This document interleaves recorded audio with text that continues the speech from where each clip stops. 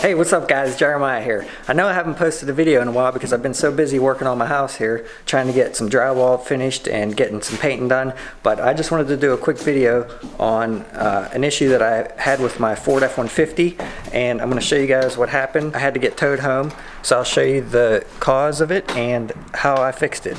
I was on my way home from work the other day, traveling about 45 miles an hour down the road, and all of a sudden my 2005 Ford F-150, which is right here,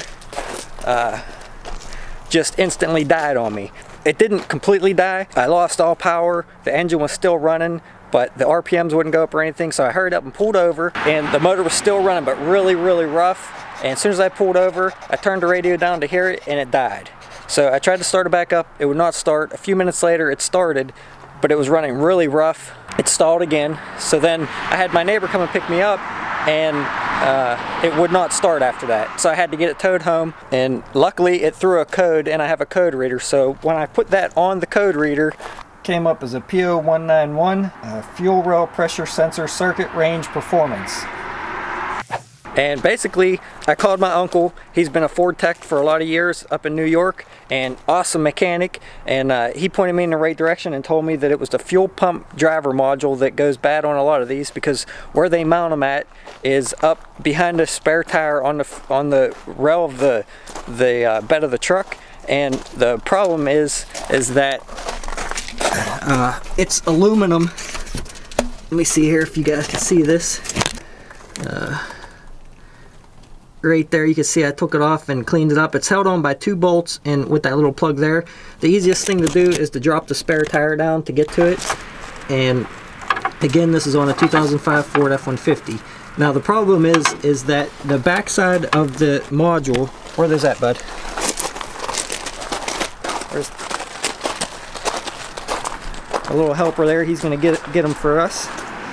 So the backside of the module is aluminum, and it's mounted directly to the frame of the truck, and you can see it corrodes because the aluminum and the steel doesn't go good together. So I had to go up and get a new one. Show us the new one, bud. So here's the new one.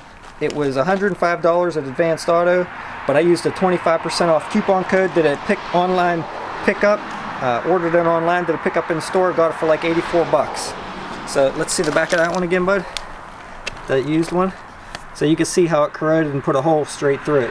And what this does is it controls your fuel pump kicking on and off, and basically the pressure that goes up to your fuel rail or to your engine. So you'll see that the new one actually comes with new bolts, and it comes with spacers. So once you put the bolt through, you put the spacer on, and it sets it up off the frame a little bit so that the new one doesn't corrode like the old one did. So I'm going to go ahead and get this put on there, and hopefully it fires right up. So I'm going to go ahead and get this first one started.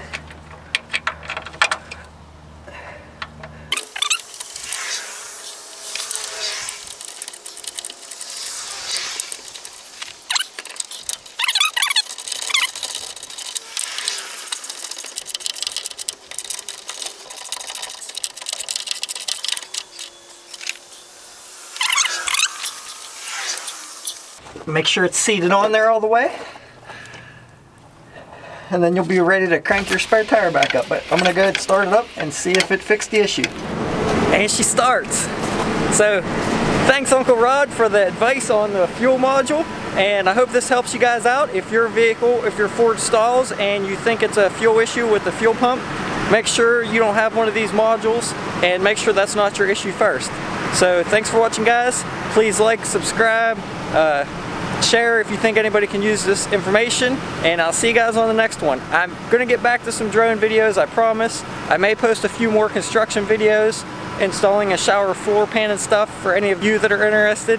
I'll be back to making videos again soon, so just please bear with me, guys. Thanks again for watching, and see you on the next one.